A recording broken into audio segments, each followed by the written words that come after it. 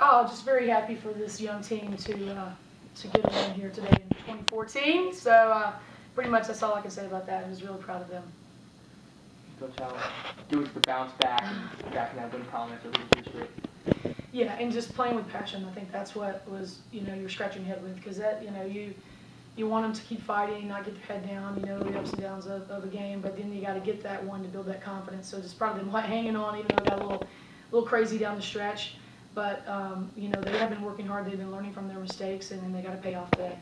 Kelly, career high from you. What's going through your mind? You had to hit those free throws in the last few seconds. Wow. Practice pays off, I would say. We did free throw drills like every day in practice. I just thought about, making it, knocking it down for my team. I thought about how important it was, how important this win was to our team and Coach K. Being a freshman, I didn't want to let anybody down, so I knew what I had to do, and so I just took my time and knocked it down. And she said she was going to make them at the timeout. Yeah. She said, I'm going to make my 2 free throws. So, that type of confidence is a lot to thrive with, right? And a lot of motivation. So, Coach, what do you think of Crystal's play once again today? I mean, there were times I said she's playing like a rock star. I mean, as I'm coaching her, I mean, you don't think I've had that. I've had great, obviously, point guards. I've been lucky. Candace Bravio, obviously, Andriana. You guys know what she brings to the table all the time. And then now I have a freshman to kind of go into the point guard legacy. I mean, there was just times I was amazed at some of the things that she does. And I think if you're playing with her, you better be ready to catch the ball, no matter if it's coming this way or that way. And there's been games she's done 2 or 3 behind the backs after she's gone in there with bigs. And even when she threw that one to Kelly, I mean, Kelly was kind of ready if it didn't go to her feet because they play with her every day in practice. So just so proud of her. Everything that you think she can't do, she does on the floor.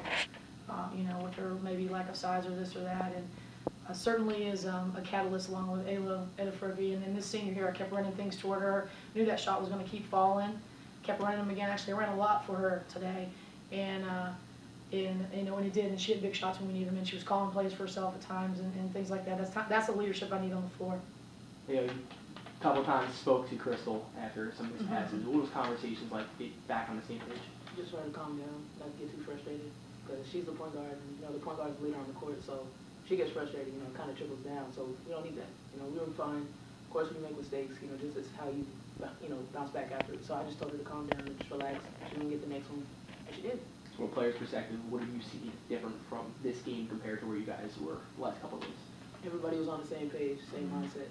We've had very good practices, but we've had numerous talks before and after practice of what we need to do, and we know what kind of team we can be. It's just a matter of everybody chiming in, everybody buying into our model.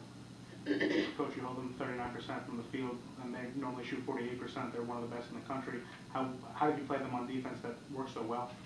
Well, obviously, we play man-to-man pretty well, but, against this team, it was smart because of their size and because of the way fouls get called a lot to not try to gamble too much. And they really balled in and were moving like crazy in the 2-3, communicating. I mean, that was, the big thing is if you're going to be moving and going, you got to talk and trust that your teammate's going to have your back. And so that scrambling, we scrambled. There were times I said, just switch places, whether you're playing the matchup 2-3 or not with the back line, and things like that to combat the size that they had, and they were just throwing it up to the rim. That's the first time for us, probably since I've been here, against size like that, and then how they play a little NBA-ish with some of their sets. So it was a challenge defensively, and I thought our team really met it tonight. And so we stayed in, did little things, a little unconventional at times, but it worked because they made it work. So that's the good thing. With the final conference game, probably I would say maybe half of the CAA teams, this Albany team was better than what we have seen. So how big just come away with a win like this, going into conference play on Sunday against Delaware? It's just a confirmation for these guys. We are eternally optimistic as a coaching staff. We see what everyone can be, and just trying to get them to start, playing to their potential. And they, I think that it's going to be another challenge and constant challenge as we go along and on the road and those kind of things. But it's just them just believing and trusting their teammates and playing like a team. I think that's been our biggest point of emphasis. Just talk about maintaining composure just for everybody. Just down the stretch, it was just really back and forth in a battle. Just for everybody, just talk about how do you stay mentally ready and just up in a type of game like that, because you could easily get down. Well, you see these people in practice trying to separate themselves, and I've been talking about it in practice a lot. Don't hold back. We are a young team, and you know, and being a player, having that competitive mindset, you just do it. I know Kelly can speak for this, AO. You know, I've been trying to recruit people like that have that type of mentality that, you know, stays cool hand Luke during every tough situation, and you know, they did it. I'm sure they don't know what cool hand Luke is, but Dino knows.